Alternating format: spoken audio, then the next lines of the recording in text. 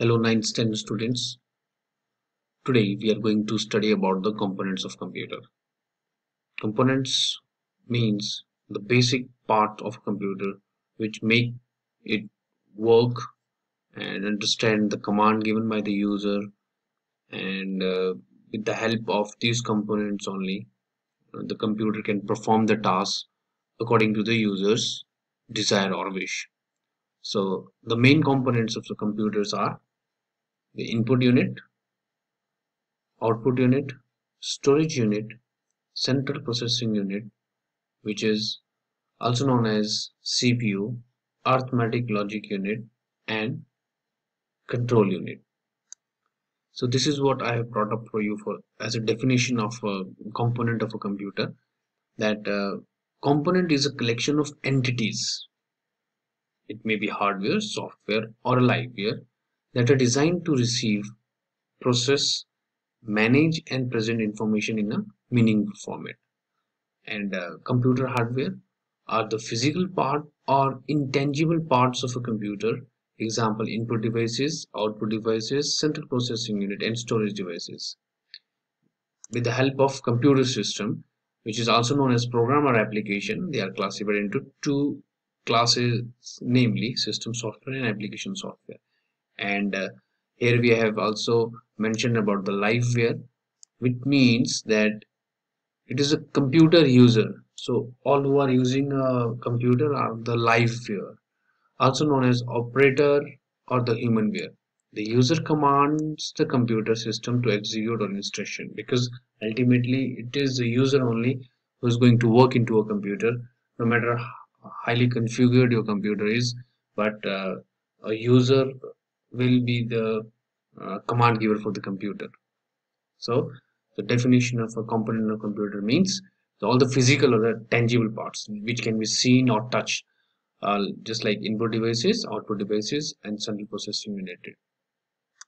So next, let us understand about the central processing unit, which is very commonly known as the CPU. The CPU is the brain of the computer.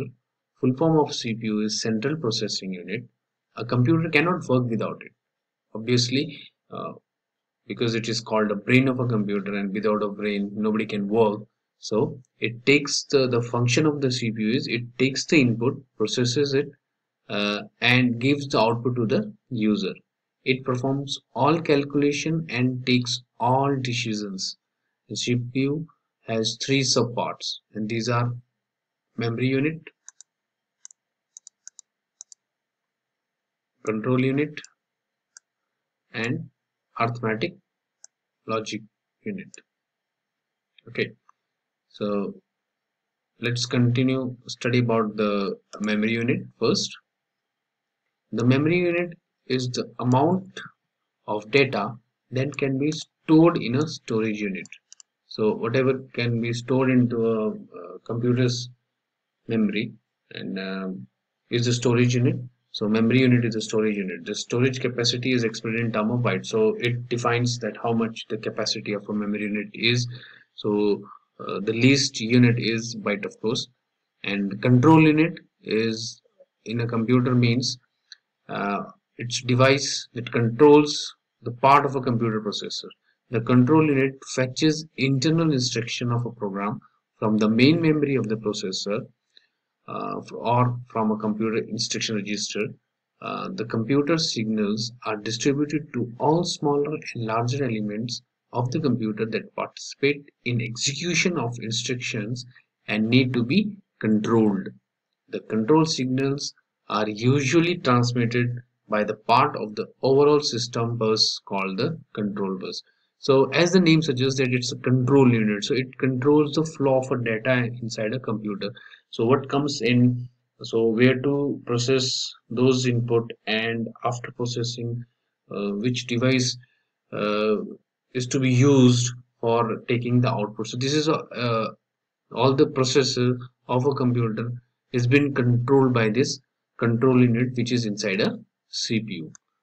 The third unit and the foremost unit of a CPU or a central processing unit is arithmetic logic unit. And arithmetic logic unit or a ALU is a major component of a central processing unit of a computer system.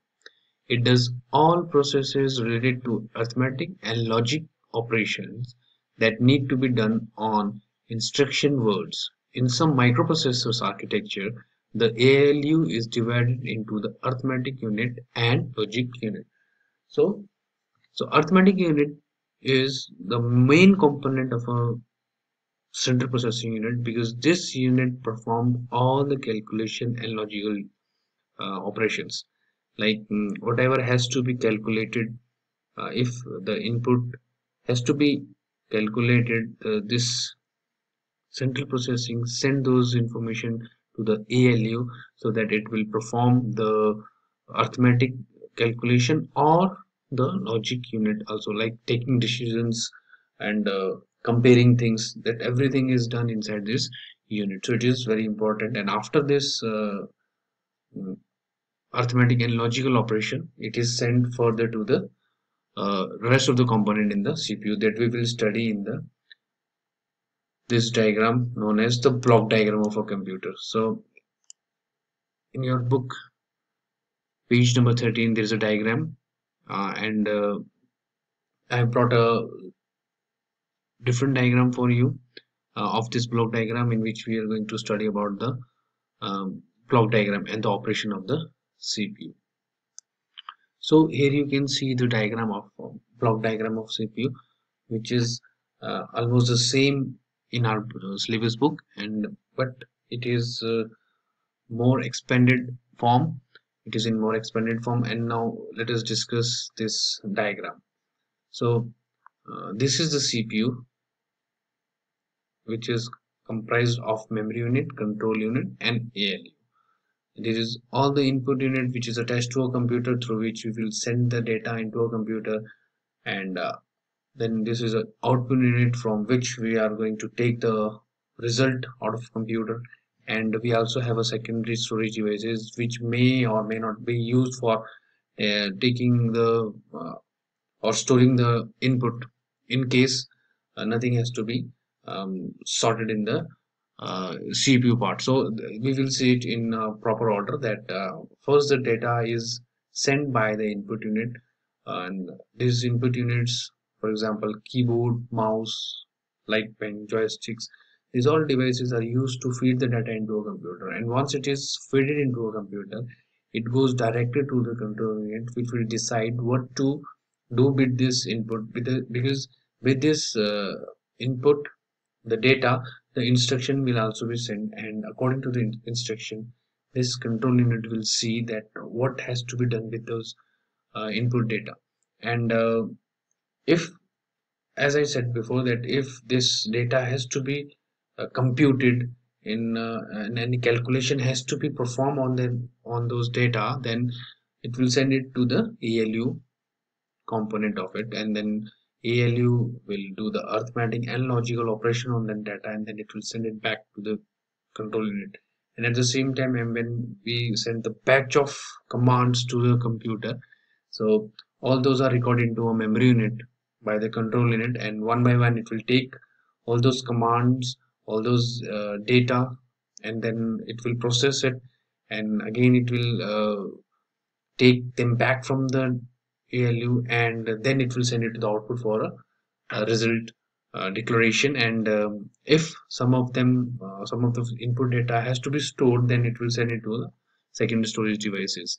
So once the data is computed and calculated, and after processing is done, then this control unit send the data to the output unit, and these output units may be the monitor or the printer or a plotter, where this the user can see the result of the raw data that he has sent from this input unit. So this is how the process it is this process is also called as the IPO. This process is called the IPO.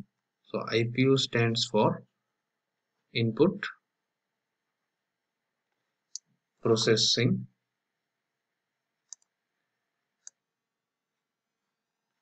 input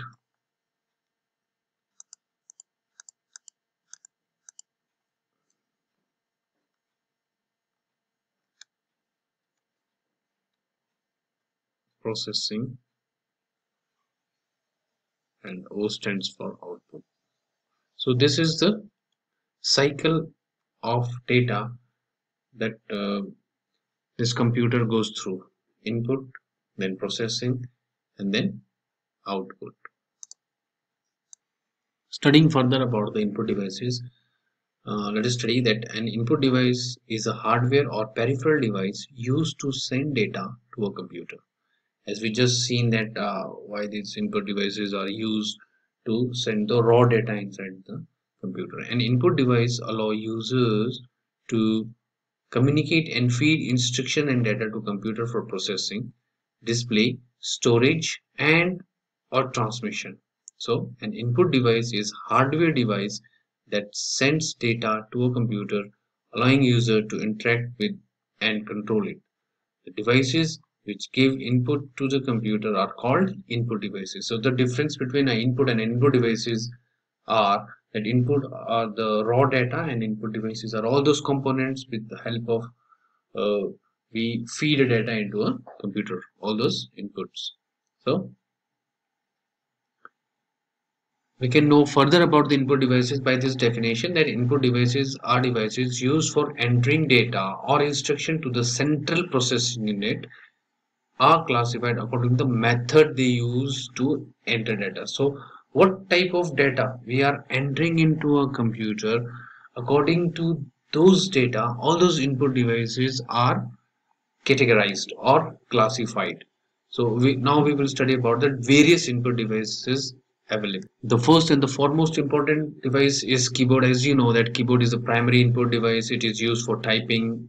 It is similar to the traditional typing machine called typewriter, and it is used to store the name, any information that has to be stored into a computer. So this keyboard is used for the same purpose, and it is used for typing letters, words, numbers, and special characters. This is a diagram of a standard keyboard where we can see all the numeric tabs, keys, special characters. So type of keys on the keyboard are, and they have the 5 different categories. The first is alphabetic keys, numeric keys, functional keys, special keys, and arrow keys. So let us see. Alphabetic keys are the keys from A to Z, using which we can feed our name, any information which has to be text inside the computer. Numeric keys from 0 to 9 means all the numbers that we feed into a computer may be used to feed any numeric data into a computer. And we have 2 rows of numbers. The first on the top row above the alphabetic keys, and then on the right side of the keyboard we also called it a number pad. Then third type of keys are functional keys, and it varies from F1 to F12, and the use of the function keys varies from application to application. It is not always the same, but there are some fixed keys like F1. It is mostly this F1 keys is used for the help purposes. Here we can study that the function keys are located at the top of the keyboard, and there are 12 function keys through F1 to F12. The function of these keys can be different for different programs, but F1 key is generally used for the help for any application for that.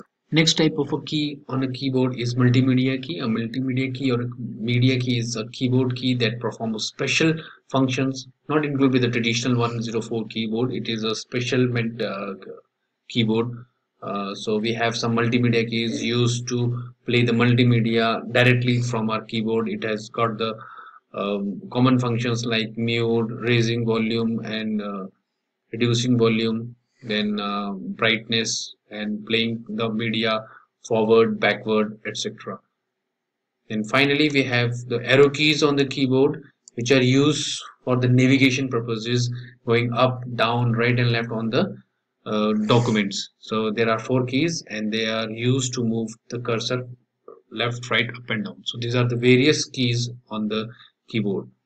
In our next video we will study about the other input devices such as mouse, OCR, MICR devices. So till then, take care and thank you very much.